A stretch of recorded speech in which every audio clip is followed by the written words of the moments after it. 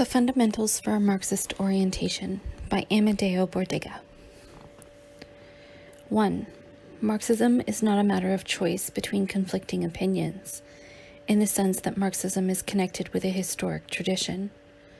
2. Orientation of the dialectic method of Marxism, the contradiction between the productive forces and social forms, classes, class struggle, party conformism, reformism, anti-formism. 3. Interpretation of the characteristics of the present historic period, dialectic evolution of historic forms. Political example, monarchy and republic. Economic example, mercantilism. Social example, the family. Ideological example, Christian religion. 4. The capitalist cycle, revolutionary phase, evolutionary and democratic phase, fascist and imperialist phase. 5. Proletarian strategy in the democratic pacifist stage, proletarian tactics in the phase of imperialism and of fascism. 6. The Russian Revolution, errors and deviations of the Third International, retrogression of the proletarian regime in Russia. 7. Present status of the problem of proletarian strategy, historic rejection of all support of liberal democratic demands, negative solution to the argument for supportive forces, which lead capitalism into its most modern phase, monopolist on the economic plane, totalitarian in the political domain. Before convincing anybody, it is necessary that they understand well the positions which we present. Persuasion, propaganda, proselytizing comes later. According to our conceptions, these opinions are not the result of the work of prophets, apostles, or of thinkers who hold that the brain gives birth to new truths, permitting of many followers.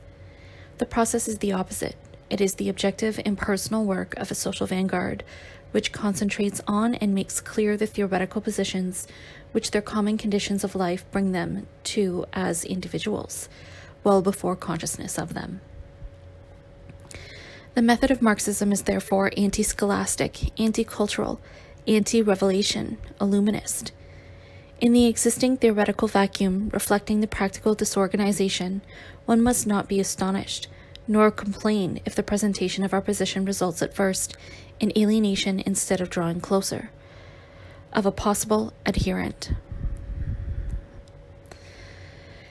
Every political movement which presents its program claims for itself historical precedent, tradition, either recent or in the distant past, national or international. The movement of which this magazine claims for itself are clearly defined origins. But as against the other movements, it did not originate from a revealed word, revelation, or from superhuman beginnings. It does not recognize the authority of unchangeable texts, nor as points of reference each question of legal rules, nor in any manner whatsoever recognize anything innate or inborn in the thoughts and senses of man. This orientation can only be traced in terms of Marxism, socialism, communism, the political movement of the working class. It is a pity that these terms are abused.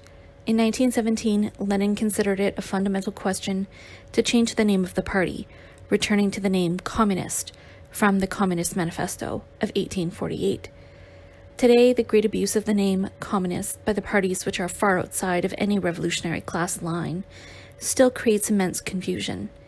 Movements that openly preserve bourgeois institutions, daring to say that they still are proletarian parties, like those of the Spanish anti-Franco parties. Historic tradition. The historic line of which we claim to be part is the following. The Communist Manifesto of 1848, the fundamental works of Marx and Engels, which in class fashion restored revolutionary Marxism against the revisionists, opportunists, which accompanied the revolutionary victory in Russia in 1917. The fundamental works of Lenin, the declaration which established the Third International and up to the First and Second Congress, the positions held by the left in the succeeding Congresses presented from 1922 on. Limited to Italy, this historic line is connected with the left current of the Socialist Party during the War of 1914 to 1918, with the founding of the Communist Party of Italy at Leghorn in January 1921, with its Congress of Rome in 1922, with the activity of its left wing dominant until the Congress in 1926, since then organizing outside the Communist Party of the Comintern, alien to it. This line does not coincide with the line of the Trotskyist movement of the Fourth International. Trotsky revolted late, and Zinoviev, Kamenev, Bukharin, and the other Russian groups of the Bolshevik tradition still later, against the wrong tactics supported up to 1924, finally recognizing the deviation, aggravated up to the overthrow of the fundamental political principles of the movement. Today, the Trotskyists claim to have restored these principles, but their tactic of false maneuvering and of their liquidationist line is falsely defined as Bolshevik and Leninist. Method. The basis of all investigation must be a consideration of the historic process as a whole, its development till now, and an objective examination of present social phenomena. This method has been well stated often, but frequently is misleading in regard to its application. The fundamentals of the investigation of the material means by which human groupings satisfy their needs, that is, by an examination of productive technique, and in connection with the development of which economic relations arise. In the course of different epochs, these factors determine the superstructure composed of the legal institutions, political, military, and the dominant ideologies. The contradiction between the productive forces and the social forms manifests itself as a struggle between the classes, who have antagonistic economic interests. In the final stages, this struggle becomes the armed struggle for the conquest of political power. This method is denoted by the following expressions: historic materialism, dialectical materialism, economic determinism, scientific materialism, and the communist critique. The important thing is always to apply the results to the facts and not to a priori postulates, to clarify and explain human phenomena, not to myths or divinities, not to principles of right or natural ethics, such as justice, equality, fraternity, and other abstractions similar to them, devoid of any sense. Most important, one must not capitulate to the pressure of the dominant ideology, or take refuge in illusory postulates, without a clear perception or without acknowledging it, when action intervenes anew, just at the most burning moments and at the instant of decisive conclusions. The dialectic method is the only one which overcomes the current contradiction between continuity and rigorous theoretical coherence on one hand, and on the other hand, the capacity to face critically old established conclusions in formal terms. Its acceptance hasn't got the character of a faith or a fanaticism of school or party. The productive forces, which consist in the main of the men adapted to production, in their groupings, and in addition, the tools and mechanical means that are used, operate within the framework of forms of production. We understand by forms the disposition and the relationships of interdependence within which is developed productive and social activity. We understand these forms to be all the established hierarchies: family, military, theocracy, politics. The state is all of these, the prerogatives and the tribunals connected with them, all the rules and dispositions of an economic and legal character which resist all transgression. Society assumes a given type as long as the productive forces maintain themselves within the framework of its forms of production. At a given moment in history, this equilibrium tends to be broken, from diverse causes, among them the progress of technique, the growth of population, expanding communication, increasing the productive forces. Those in contradiction with traditional forms tending to break this framework in pieces, and when successful, one finds oneself in the presence of a revolution. The community organizes itself into new economic, social, and legal relationships. New forms take the place of old. The dialectic method discovers, applies, and confirms its solutions on the grand scale of collective phenomena, and in a scientific and an experimental manner. Methods that the thinkers of the bourgeois epoch applied to the natural world in the course of an ideological struggle, which was the reflection of the revolutionary social struggle of their class against the theocratic and absolutist regimes, but which they were unable to extend into the social domain. They drew some conclusions acquired on this plane concerning the solutions of the problem of individual conduct. in opposition to the method employed by the schools of their religious, legal, philosophic, and economic adversaries. These held the standards of collective conduct on the inconsistent basis of the myth of the individual, held that being is individual spirit, mind, soul, and immortal, existing as juridical and civil subjects, existing as unchangeable units of economic policy, etc. Science has endeavored to go beyond the many hypotheses on the material, indivisible individual to the study of atoms and to reduce them to irreducible units. It has defined complex points of meeting of lines of force radiating from the external field of energy. Thus, today one can say the cosmos is not the function of units, but that every unit is the function of the cosmos. Those who believe in the individual and speak of personality, dignity, liberty, of the duties of a citizen, do not employ Marxist thinking. That which moves man is not opinions, or beliefs, or faiths, nor any phenomena whatsoever of so-called thought, which inspires their will or action. They are moved to act by their needs, which are the interests arising from the same material necessities, beckoning groups all over simultaneously. They collide with the limitations imposed by the surrounding social structure opposed to the satisfaction of these needs. They react individually and collectively in a sense which, for the general average, is determined in advance of the play of stimuli and reactions that give birth in the brain to sentiments, thoughts, and judgments. This phenomena is naturally of great complexity and perhaps in some cases are the reverse of the general law that is verified, however. But that as it may, whoever holds that individual consciousness, moral principles, opinions, and decisions of the individual or the citizen intervenes as moving cause in place of social and historic facts has no right to be called a Marxist. The contradiction between the productive forces and the social forms is manifested as a struggle between classes who have antagonistic economic interests. In the final stages, this struggle becomes the armed struggle for the conquest of power. Class, struggle of classes, party. From the Marxist point of view, the class is not a concealed statistical data, but an organic active force, and it manifests itself when the simple convergence of economic conditions and interests widens into action and common struggle. In these situations, the movement is guided by the regroupments and organs of the vanguard, of which the modern form evolved is the class political party. The collectivity from which the action culminates in the action of a party operates in history with an efficiency and a real dynamic unable to be attained on the limited scale of individual action. It is the party which arrives at a theoretical consciousness of the development of events, and, as a result, an influence on their future, in the sense determined by the productive forces and by the relations of factors determining them. One cannot clarify principles and directives without simplification, in spite of the great difficulty and complexity of problems. With this in mind, we recognize, therefore, three types of political movements which include all the characteristics. Conformist, the movements which struggle to preserve the forms and institutions in power by prohibiting all change, claiming immutable principles.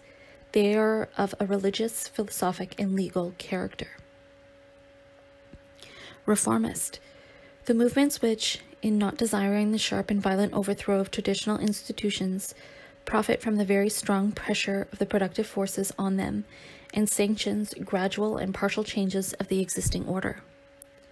Revolutionary, we adopt the provisional term anti-formists, the movements which demand and put into practice the attack on the old forms, and which even before knowing how to theorize about the character of the new regime, tend to break from the old, provoking the irresistible birth of new forms. Conformism, reformism, antiformism.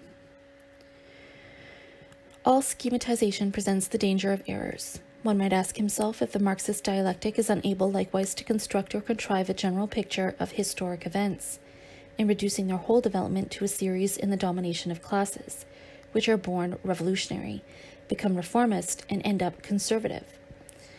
The advent of a classless society with the revolutionary victory of the proletariat poses a term suggestive of this development, that which Marx called the end of human prehistory. But this term appears to be a metaphysical construction, like those false philosophies of the past. Hegel, as the epoch of Marx already proved, reduced his dialectic system to an absolute construction, falling unconsciously into a metaphysic that overshadowed the destructive part of his critique, i.e., philosophy reflecting the revolutionary struggle of the bourgeoisie. From this fact, Hegel, continuing the classic philosophy of German idealism and of bourgeois thought, stated the absurd thesis that the history of action and thought must finally crystallize itself into a perfect system, in the conquest of the absolute. The Marxist dialectic eliminates such a static conclusion. Engels, in his classic exposition of scientific socialism, as a theory opposed to utopianism, which placed reliance on social reform through propaganda for the adoption of projects by the more comfortable classes of society, by a writer or a sect, seems perhaps to admit of a general rule or law of historic movement when he uses the expressions such as progress forward, world progress. These vigorous formulas of propaganda should not make one believe he has discovered a recipe in which is enclosed the infinite world of possible evolution of human society, a formula which is a substitute for the habitual bourgeois abstractions of evolution, civilization, progress, etc. The marvelous advantage of the dialectic method of investigation is essentially revolutionary. It manifests itself by the implacable destruction of innumerable theoretical systems, which time after time reveal the domination of privileged classes. For this cemetery of broken idols, we must substitute not a new myth, not a new sentiment, not a new credo, but the realistic expression of conditions of fact and of the most likely development that can't be foreseen. For example, the correct Marxist formulation is not, one day the proletariat will take political power and destroy the system of capitalist society and construct the communist economy, but the opposite. Only by its organization as a class, and therefore in a political party and the armed installation of its dictatorship, will the proletariat be able to destroy the power of the capitalist economy and render possible a non-capitalist, non-commercial economy. From the scientific point of view, one cannot exclude a different end to capitalism, such as a return to barbarism. A world catastrophe caused by armies at war having the character, for example, of a pathological degeneration of the human race. The blind and those condemned to the disintegration of radioactive tissue at Hiroshima and Nagasaki are a warning of other forms of destruction that cannot be foreseen at present. The revolutionary communist movement of this period of convulsions must be characterized not only by the theoretical destruction of all conformism and reformism of the present world, but also by its practical positions. Its tactics can have no common road with any movement whatsoever, conformist or reformist, in no sector, nor for any period of time. It must be based above all on the historically acquired knowledge that capitalism has exhausted its initial anti-formism. That is to say, it is not its task any longer to destroy pre-capitalist forms, and of resistance to the restoration of these pre-capitalist forms. This is not to deny that as long as powerful forces developed capitalism, there was an accelerated, unprecedented rhythm in the transformation of the world economy. Under these conditions, the proletarian class was able, and did in a dialectic manner, condemn it from a doctrinal viewpoint and supported it in action. An essential difference between the metaphysical method and the dialectical method resides precisely in that. A given type of institution, political and social organization, is not good or bad in itself, to accept or reject after examining its characteristics according to general principles or rules. In following the dialectical interpretation of history, one finds that each institution has had successively a role and influence, at first revolutionary, then progressive, and finally conservative. The dialectical evolution of historical forms. The question is to put in its proper relationship each aspect of the problem, the productive forces and the social factors. A. It is a metaphysical position which declares in principle authority or liberty, royalist or republican, aristocratic or democrat, and refers in polemic to rules placed outside of the historic context. Plato had already in his first tentative system of political science gone beyond the mystical absolutism of principles, and Aristotle followed it in distinguishing three types: the power of one, the few, the many, the good forms and the bad, monarchy and tyranny,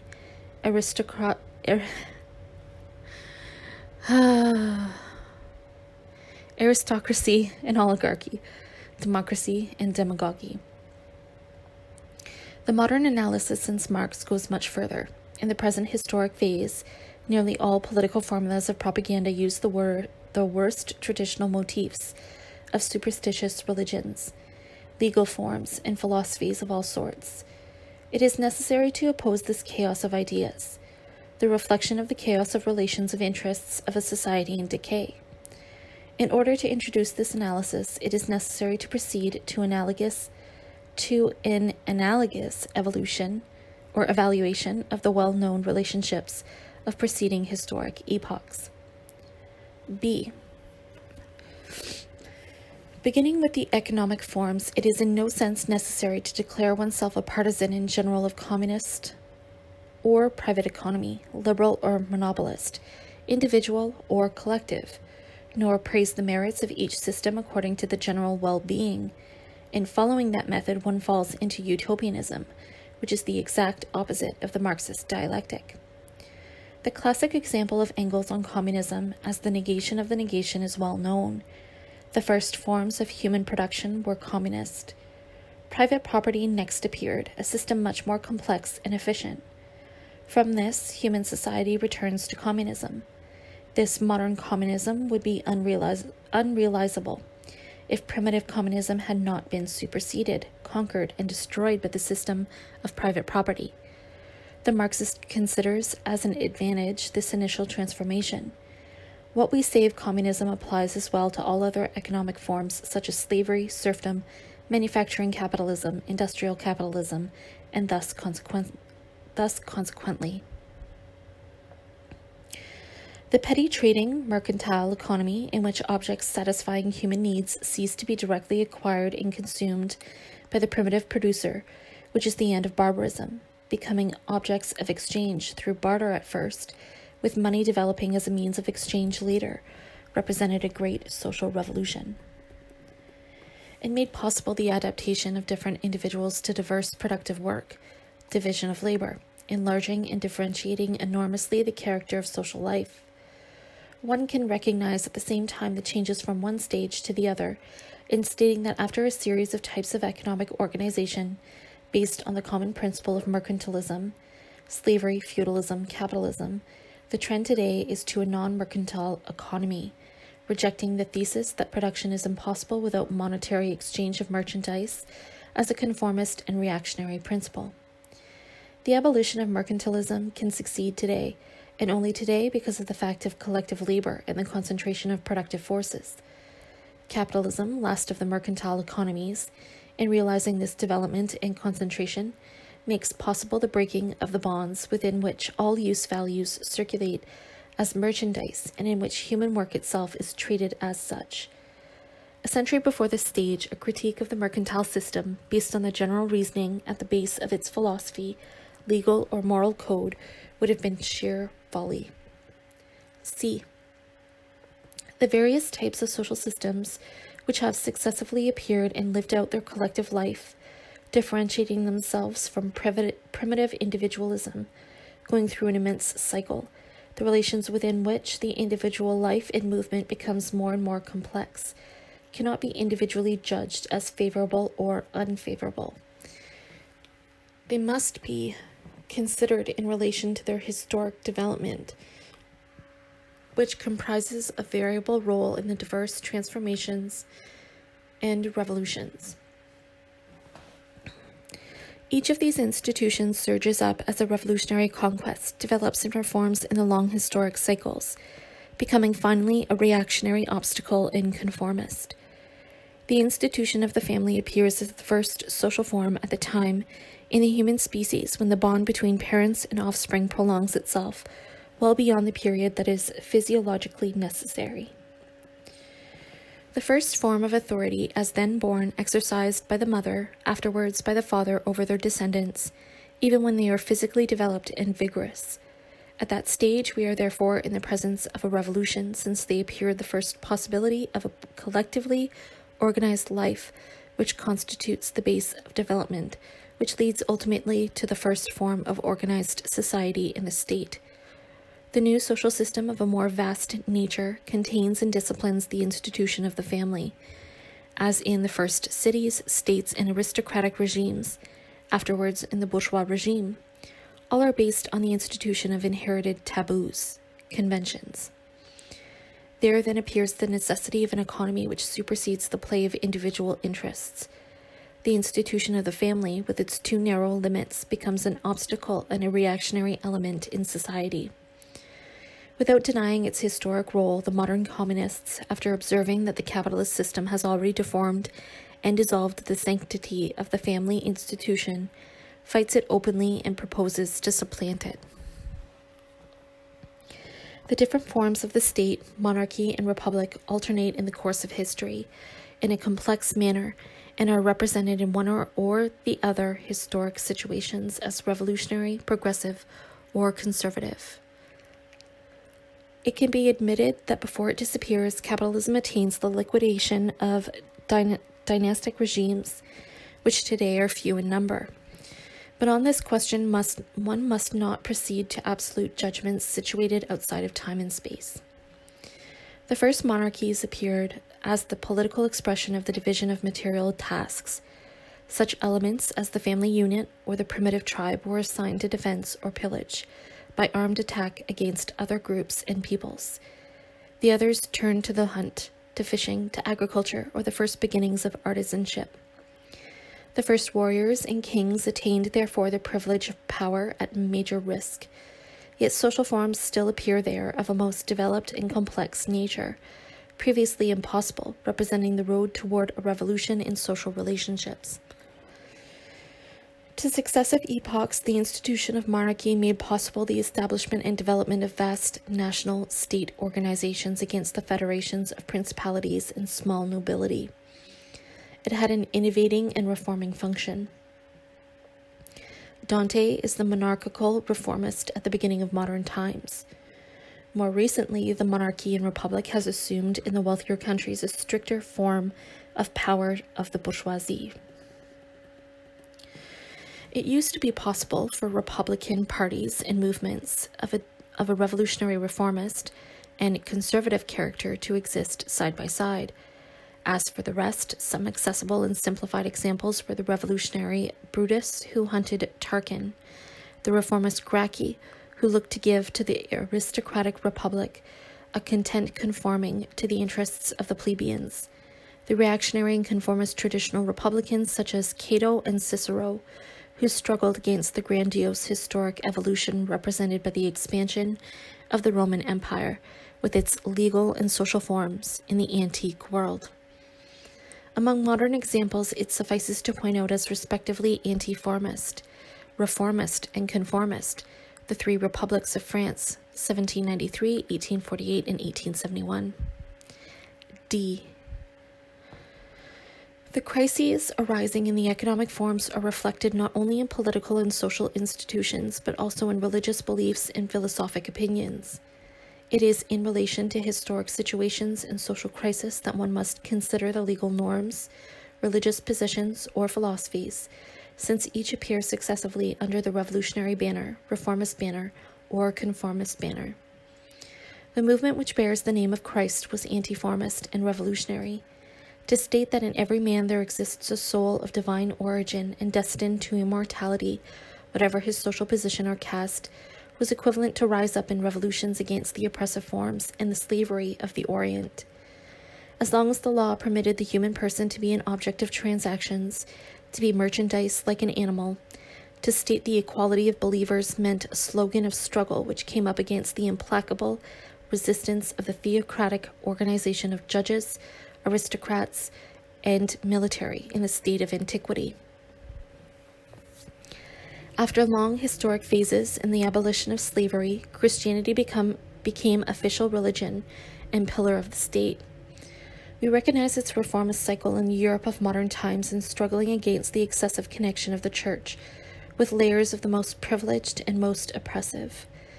Today there is no ideology more conformist than Christianity, which already in the period of the French Revolution made its doctrine and organization the arms for the most powerful resistance by the old regimes. Today, the powerful network of the church and religious confession on every hand reconciles and is officially in accord with the capitalist regime. It is employed as the fundamental means of defense against the danger of proletarian revolution. In regard to the social relationships of today, which it acquired long before, that each particular individual represented an economic enterprise, theoretically susceptible of an active or passive commerce, the superstition which encloses each individual in the circle of a moral reckoning of his acts, and the illusion of a life after death determined by this reckoning, is nothing but the reflection in the brain of man of present bourgeois society founded on private economy. It is therefore impossible to lead the struggle for breaking through the framework of an economy of private enterprise and individual moral reckoning without taking a position openly anti-religious and anti-Christian. The capitalist cycle. In the principal countries, the modern bourgeoisie has already gone through three characteristic historic stages. The bourgeoisie begins as an openly revolutionary class and leads an armed struggle to break the chains with which feudal and clerical absolutism tied the productive forces of peasants to the land and the artisans to medieval corporations, guilds.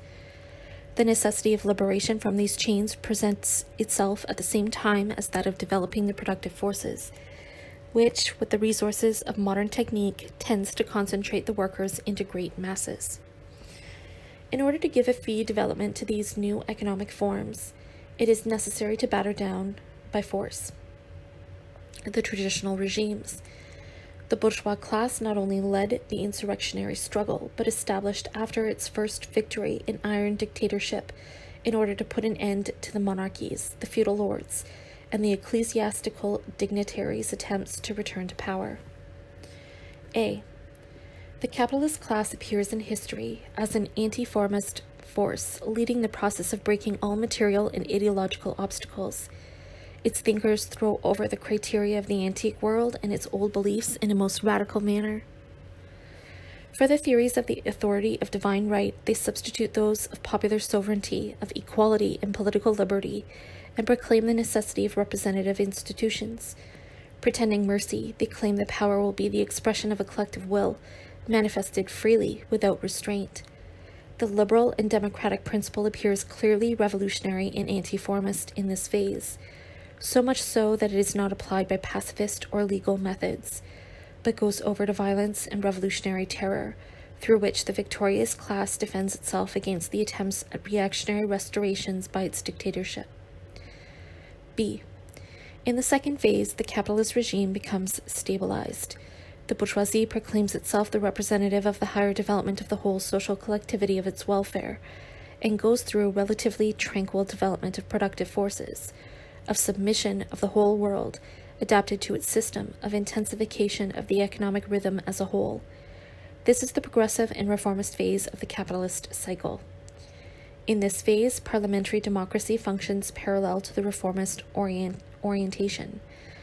The directing class is interested that its own organization appear susceptible of representing and reflecting the interests and demands of the working class. Its government pretends to satisfy them with the economic measures and legislation designed to allow the legal norms of the bourgeois system to be maintained. Parliamentarism and democracy are not revolutionary slogans any longer. They take on a reformist content which guarantees the development of the capitalist system in warding off the violent clashes and explosions of the class struggles. C. The third phase is that of modern imperialism, characterized by the monopolist concentration of the economy, the formation of unions and capitalist trusts, and the great state plans. The bourgeois economy transforms itself and loses the characteristics of classic liberalism, in which each business enterprise was autonomous in making its economic decisions and in its relations to exchange. A more and more strict discipline is imposed on production and distribution. The economic indices of production and distribution are no longer the result of the free play of forces, but the influence of associations of capitalists at first, of organs of banking and finance afterwards, and finally the direction of the state.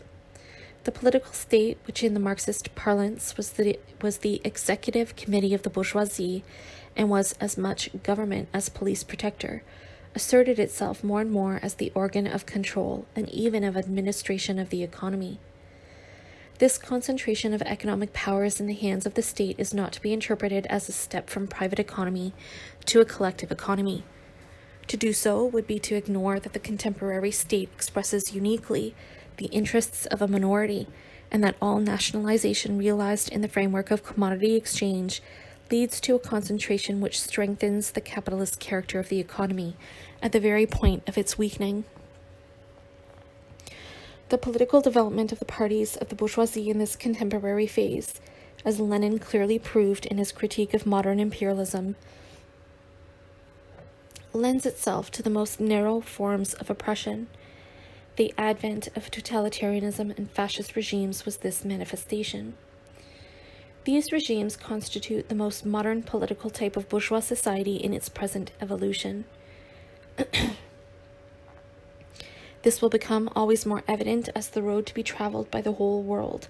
A parallel aspect of this political concentration resides in the absolute predominance of a few great states at the expense of the autonomy of impoverished and minor states.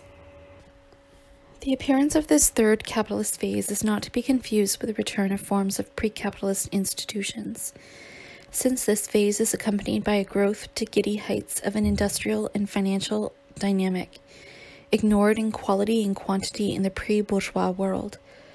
Capitalism repudiates the democratic and representative apparatus and establishes centers of government absolutely despotic. In some countries, it has already theorized and proclaimed the formation of one totalitarian party and hierarchical centralization. In other countries, it continues to employ democratic slogans which are henceforth without content. All are marching inexorably in the same direction. For a correct evaluation of the contemporary historic process, the correct position is the following. The period of liberalism and democracy is closed. The democratic demands, which had formerly a revolutionary character, afterwards progressive and reformist, are today anachronisms and clearly conformist. Proletarian strategy in the different phases of the capitalist cycle. The cycle of the proletarian movement corresponds to that of the capitalist world. A. During the formation of the great industrial proletariat, the critique of the economic, juridical, and political formulations of the bourgeoisie makes its appearance. One discovers that the bourgeois class neither liberates nor emancipates humanity. It substitutes its own class domination and its system of exploitation for that of the other class, which preceded it, and this discovery is theorized. The workers of all countries do not struggle at all times by the side of the bourgeoisie in order to overthrow feudal institutions, and they do not fall into the trap of reactionary socialism, which, brandishing the specter of a new, merciless capitalist employer, calls upon the workers to ally themselves with the leading monarchical and agrarian classes. Even in the struggle that the young capitalist regimes lead to prevent reactionary restoration, the proletariat is unable to refuse support to the bourgeoisie. The strategy of the proletariat begins to anticipate anti-bourgeois movements in the same spirit of the insurrectionary struggle as carried on at the side of the bourgeoisie, in a manner arriving immediately at the simultaneous liberation from feudal oppression and capitalist exploitation. One finds an embryonic manifestation of this fact in the Great French Revolution, with Babeuf's League of the Equals. Theoretically, this movement is immature, but the bourgeoisie, exercising in its victory an implacable repression against the workers who had fought for its interests, were given a significant historic lesson. On the eve of the bourgeois national revolutionary wave of 1848, the theory of the class struggle was already completely elaborated. The relationships between bourgeoisie and proletarian are henceforth very clear on the European and world scale. Marx, in the Communist Manifesto, projected the alliance with the bourgeoisie against the parties of monarchical restoration in France and Prussian conservatism, at the same time that the immediate development towards a revolution envisaged the conquest of power by the working class. In this historic phase, the attempt at workers' revolt is mercilessly repressed, but the doctrine and strategy of the class corresponding to this phase confirms itself on the historic road of the Marxist method.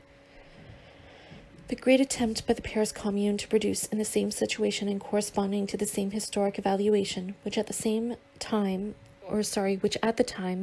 the self-same French proletariat, after having overthrown Napoleon III, assured the victory of the bourgeois republic, attempted still at the same time the conquest of power, and gave for some months the first historic example of its class government. What is most significant and suggestive in this episode is the anti-proletarian alliance, without conditions, of the democratic bourgeoisie with the conservatives and with the victorious Prussian army in order to crush the first attempt at the dictatorship of the proletariat. B. In the second phase, in which reformism is connected to the framework of bourgeois economy, representative and parliamentary systems are largely made use of. An alternative of historic significance poses itself for the proletariat. Theoretically, the question is posed as to the interpretation of revolutionary doctrine, considered as a critique of bourgeois institutions and all the ideologies it defends. The overthrow of capitalist domination and the substitution of a new economic order will take place with a violent collision, or will be able to arrive at a new economic order through gradual change and the use of parliamentary legalism. In practice, the question is to know whether the party of the working class must any longer associate itself with the bourgeoisie against the forces of pre-capitalist regimes. Those last are disappearing at the present time, at least allied with an advanced and progressive party of the bourgeoisie, more disposed to reform of its organization.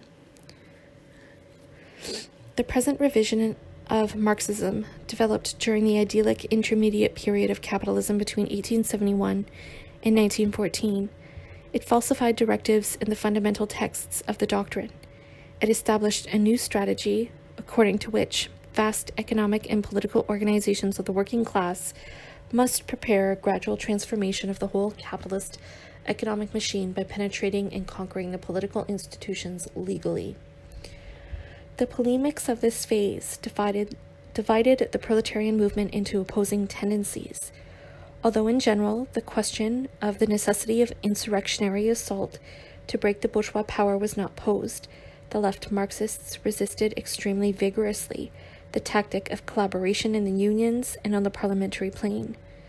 Therefore, the left Marxists were opposed to the proposition of support to bourgeois governments, and opposed the participation of the socialist parties in ministerial coalitions.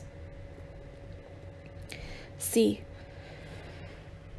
In the third phase, capitalism faces the double necessity of continuing to develop the productive forces and avoid the breakdown of the equilibrium of its organization. That is why it is compelled to abandon liberal and democratic methods, leading to an equal concentration in the hands of the powerful state organs of economic life and political domination. In this phase as well, two alternatives are posed for the workers' movement. Theoretically, we must state the strictest form of domination by the capitalist class constitutes a necessary phase, the most developed and modern that capitalism has reached, in order to arrive at the end of its cycle, exhausting its historic possibilities. Therefore, the sharp use of political police methods is not a temporary phenomena, after which we would return to forms pretending liberal tolerance. From the tactical viewpoint, it is false and illusory to pretend that the proletariat must begin a struggle to press capitalism to return to liberal and democratic concessions, because the climate of democratic politics is no longer necessary for the ultimate growth of capitalist productive strategies or productive energies, an indispensable premise for the socialist economy. In the first revolutionary bourgeois phase, the question was not only posed by history, but found a solution in the parallel struggle of the third and fourth estates, the alliance between the two classes being an indispensable step on the road toward socialism. In the second phase, the question is legitimately posed of the parallel action between democratic reformism and the proletarian socialist parties. If history has given reason to answer no by the left revolutionary Marxists to the revisionist right wing and the reformists, They cannot be considered conformist before the fatal degeneration of 1914 to 1918. If in effect they believed the wheels of history turned at a slow rhythm, they still did not attempt to turn the wheels back. It is necessary to render this justice to Bebel, Jaurès, and Turati. In the present phase of imperialism, which has seen the most avid and ferocious world wars, the question of a parallel action between the proletariat and the democratic bourgeoisie is no longer posed historically. Those who maintain the opposite view no longer represent an alternative version or tendency of the workers' movement. They have made nothing but the complete passage to the conservatism of conformism. The only alternative posed today into which it is necessary to answer to is the other. The development of the world capitalist regime is centralist, totalitarian, and fascist. Must the working class be allied to the movement that has become the sole reformist aspect of the domination of the bourgeoisie? Can socialism in its beginnings be installed through this inexorable advance of state capitalism? Should the working class help to disperse the last traditional resistance of the free enterprisers, liberals, and bourgeois conformists of the first period?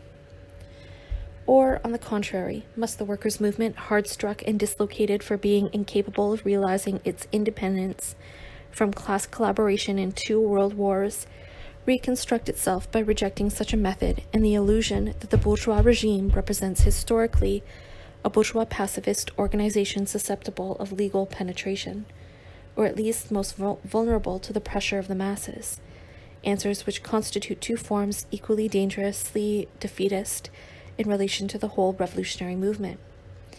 The dialectic method of Marxism answers this question of an alliance with the new modern bourgeois forms, for the same reasons that yesterday it fought the alliance with reformism of the democratic and pacifist phase. Capitalism, dialectic premise of socialism, has no need of help in being born, affirming its revolutionary dictatorship, nor to grow in its liberal and democratic phase. In the modern phase, it must inevitably concentrate its economic and political forms in a monstrous unity. Its transformation and its reformism assures its development at the same time as its conservatism. The movement of the working class will reject succumbing to bourgeois domination by refusing aid to the developing phases necessary to capitalism. The working class must recognize its forces outside of these antiquated perspectives by freeing itself from the burden of old traditions and denouncing the whole historic epoch in which the working class retarded its own development because of tactical harmony with all forms of reformism. The Russian Revolution. The most burning problem of contemporary history in the present epoch from the end of the World War was the crisis of the Tsarist regime, its feudal state structure, and its backward capitalist development. The left Marxist, Lenin, and the Bolsheviks has already developed for decades in its position with the strategic perspective of leading the struggle for the dictatorship of the proletariat, simultaneously with all the anti-absolutist forces for the overthrow of the feudal empire. The war permitted the realization of this great goal and concentrated in the brief span of 9 months the passage of power from the hands of the dynasty, aristocracy, and clergy to that of the proletariat, while on the way it passed through a government of bourgeois democratic parties. This great development gave the world an enormous push on questions relating to the class struggle, the struggle for power, to the strategy of proletarian revolution, and to the regroupment of tendencies. In this brief period, the strategy and tactics of the Revolutionary Party went through all the phases. Struggle by the side of the bourgeoisie, who were uneasy over the downfall of the old feudal state and tried to construct its own property system. Split with and struggle against the reformist and gradualist parties of the workers' movement until the exclusive monopoly of power was in the hands of the working class and the Communist Party. The historic repercussion of these facts on the workers' movement was a crushing defeat for revisionism and collaboration. The proletarian parties of all countries oriented themselves toward the armed struggle for power. But the false interpretations produced by the application of Russian tactics and strategy to the other countries, relying on a Kerensky regime and applying a politics of coalition, which pretended support as a rope supports a hanging man in order to deal the death blow at a decisive turning of events, were ruinous. It is forgotten that in Russia, the successive phases of the movement relied intimately on the late formation of the political state of the capitalists. Whereas in the other countries, this capitalist political state had been stabilized for a century, or at least for some decades. It was stronger because its legal structure was most clearly democratic and parliamentary. It is not understood that the alliance between Bolsheviks and non-Bolsheviks in the insurrectionary battles, and even sometimes to prevent the attempt at feudal restoration, represented historically the last example of such a relation of political forces. The proletarian revolution in Germany, for example, if it had been victorious, as Marx waited for the crisis of 1848, would have followed the same tactical line of the Russian Revolution. In 1918, the bourgeoisie would have been unable to win if the Revolutionary Communist Party had had sufficient forces to sweep away the bloc of the Kaiser, the bourgeoisie, and the Social Democrats in power in the Weimar Republic. The international communist movement swung completely away from the correct revolutionary strategy when Italy, presenting the first example of a totalitarian type of bourgeois government, assigned the proletariat to the struggle for liberty and constitutional guarantees within an anti-fascist coalition, a strategic position fundamentally false. To confuse Hitler and Mussolini, reformers of the capitalist regime in the most modern sense, with Kornilov or the forces of the Restoration and of the Holy Alliance of 1815 is the greatest error of evaluation and signifies the total abandonment of the revolutionary method. The imperialist phase, matured economically in all modern countries, appeared and will appear in its fascist political form as a given succession of immediate relationship of forces between states and states, class and class in the various countries of the world. This phase could be considered as a new opportunity for the revolutionary assault of the proletariat, but the proletariat is not taking the opportunity to do so. To confuse the forces of the communist vanguard with the illusory aim of stopping the bourgeoisie from abandoning its legality or to demand a restoration of constitutional guarantees to the parliamentary system is false. On the contrary, the proletariat must accept the historic issue of this instrument of bourgeois oppression and the invitation to struggle outside the legality in order to attempt to smash the rest of the apparatus, police, military, bureaucracy, and juridical, of the capitalist power in the state. The passage of the Communist parties to the strategy of a great anti-fascist bloc, aggravated again in the anti-German War of 1939 with the slogans of national collaboration, partisan movements and committees of national liberation, up to the scandal of ministerial coalition, has signified the second disastrous defeat for the world revolutionary movement. There can be no revival of the proletarian revolutionary movement as long as theory, organization, and action is not freed in struggle against this kind of politics, which solidarizes the socialist and communist parties, inspired by Moscow. The new movement must base itself on a political line precisely the opposite of the slogans of these opportunist movements whose anti-fascism put them in a position completely in line with the fascist evolution of the social organization. The new revolutionary movement of the proletariat must base itself on the following line. 1. Reject the perspective according to which, after the defeat of Italy, Germany, and Japan, the phase of return to democracy would be reopened. On the contrary, confirmation that the war was accompanied by a transformation to fascist methods of government in the victor countries, even if the reformist and laborite parties participated in the government, refused to demand the return to liberal forms, an illusory demand and not to the interests of the proletariat. 2. Confirmation that the present Russian regime has lost its proletarian character, along with the abandonment of revolutionary politics by the Third International. This has led back to the re-establishment of bourgeois content in the political, economic, and social forms of Russia. This evolution is not a return to antique forms of autocratic tyranny or pre-bourgeois forms, but is the advent of a different historic road of the same type of social organization at present, essentially evolved by state capitalism of countries with a totalitarian regime. A regime in which the great state plans open up a road of important development and give those countries a high imperialist potential. In face of such a situation, we do not demand that Russia return to parliamentary democratic forms, which are in decay in all the modern states. On the contrary, we work for the re-establishment of a completely revolutionary Communist Party in Russia. 3. Reject all invitation to national solidarity with classes and parties who yesterday claimed the overthrow of that which they called totalitarian, in combating the Axis states only in order to reconstruct it by legal methods through the reconstruction of world capitalism ruined by war, or by the war. 4. Reject the maneuver and tactic of the United Front, that is, reject the invitation of so-called socialists and communists, which cannot result in anything proletarian issuing forth from their so-called proletarian unity. 5. Struggle against all ideologies which attempt to mobilize the working classes of different countries on the patriotic front for the Third Imperialist War, against the demand to fight for Red Russia against American Anglo-Saxon imperialism, against supporting the democracy of the West against Stalinist totalitarianism in a war falsely presented as anti-fascist.